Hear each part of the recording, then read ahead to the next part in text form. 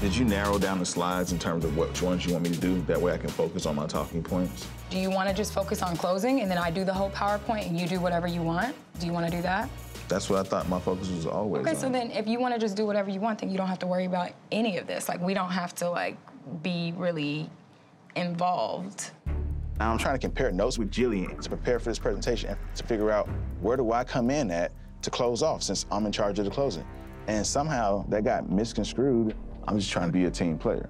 You're saying that you're volunteering and you want to do it. You're not taking anything away from my presentation as a whole. It's like you're getting emotional. I'm not getting emotional. Don't tell me that I'm supposed to basically write out your closing. Write your own shit. Write your own shit. Write your own shit. George is the definition of disrespect. I don't feel comfortable being around him. Like, when I look at him, I just see, like, a negative energy, and it's sucking the life out of me. I'm not babysitting you on this. You're getting emotional, and I'm having a business meeting with you. You're talking over me. George, you are doing nothing. You are nothing. Like, I don't understand what you want from this situation. So you're minimizing me, you're disrespecting me. Okay. I offered to do a closing. I tried to get point of George, you can do a closing if you want to do a closing. You got an attitude with me, you shut me down. You can do a closing if you want to do a closing. Okay, we're gonna see how Okay, this cool, cracks George. up. What are you gonna do? Make sure that I'm gone? What's in your villainous head? I don't think he was poking at Jillian. I feel like she thought that George was trying to take over the presentation, and really it was just George trying to help out to make the presentation a little bit better. Here's my ideas.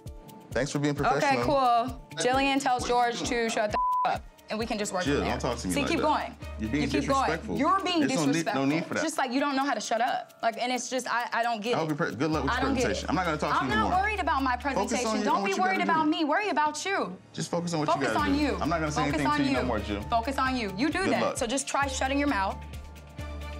I hope you win like this. George, yo, I would rather lose than be you any day, my so let's just be very clear on that. Great. I need to use the restaurant really fast. You do that. Anyways,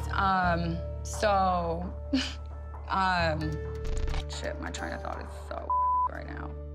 You think she was being emotional? Jillian was being very emotional. She cussed first. I don't see it that way. I see it as Jillian peep George bullshit and say, that's not gonna fly here.